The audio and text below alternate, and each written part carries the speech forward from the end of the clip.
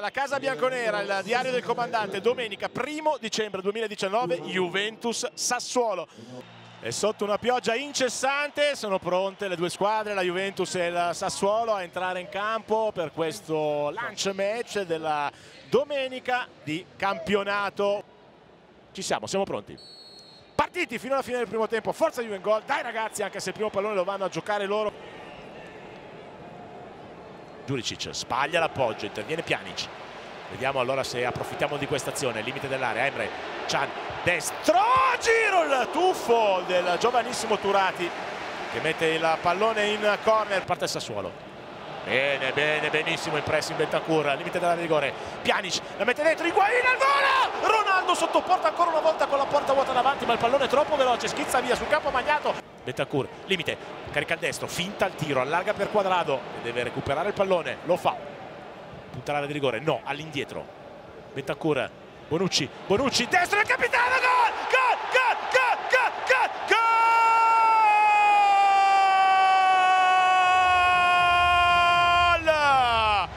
Leonardo porta la Juve in gol!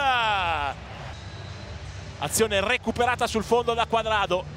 Poi la circolazione del pallone porta a Leonardo Bonucci che non ci pensa un secondo e carica il suo destro dalla distanza. 1-0 Juventus.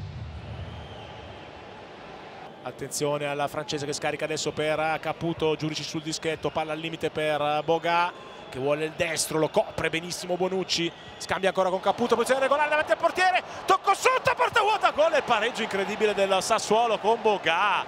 Realizzazione pazzesca, il quarto centro in campionato per Boga che ha fatto tutto molto bene. Attenzione a Boga che punta sempre l'uomo da lì, poi scarica orizzontale per il destro improvviso e fuori di poco da parte di Locatelli, però Buffon in tuffo aveva chiuso l'angolo.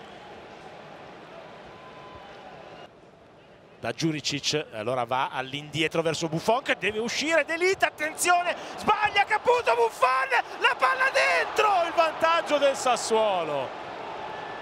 Frittatona della Juventus colossale, la punizione di Ronaldo e la tira via Turati dall'incrocio dei pali.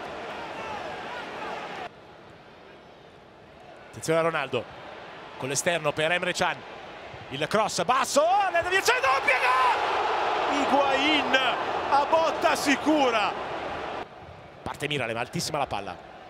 Testa di Bonucci, mezza rovesciata sotto porta, ancora Turati che se la ritrova, Emre Can non riesce a tirare. Il sinistro di Paolino, palla sopra l'incrocio col portiere immobile a guardare, ma palla fuori. Dybala a riconquistare, Ronaldo, Dybala dentro l'area, messo giù, attenzione rigore, calcio di rigore Juve. Si è andato a conquistare un rigore evidente Paolino. Allarga le braccia Turati, cerca di disturbare Cristiano, fischia l'arbitro. Parte Cristiano! Il gol del pareggio della Juventus al minuto numero 67.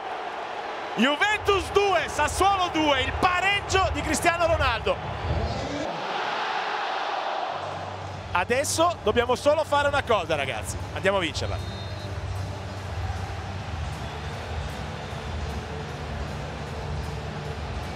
Dybala si gira bene come sempre Paolino, poi in verticale per Higuain, attenzione, evita Marlon, Higuain, poi tiro arrivato, Dybala in area di rigore, Dybala, destro!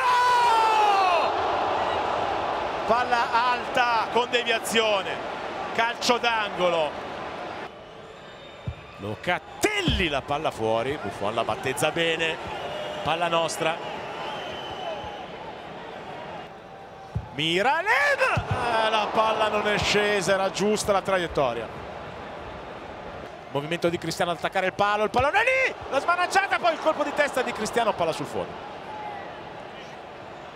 Per Ramsey. Alexandro, palla in mezzo, colpo di testa, gira! E la palla, gol sul finale di Cristiano, va fuori. Arriva 1, arriva 2 e arriva anche 3. Il triplice fischio del signor La Penna manda definitivamente le squadre negli spogliatoi. La Juve si ferma dopo 6 vittorie su 6 in campionato allo stadio e pareggia col Sassuolo per 2-2.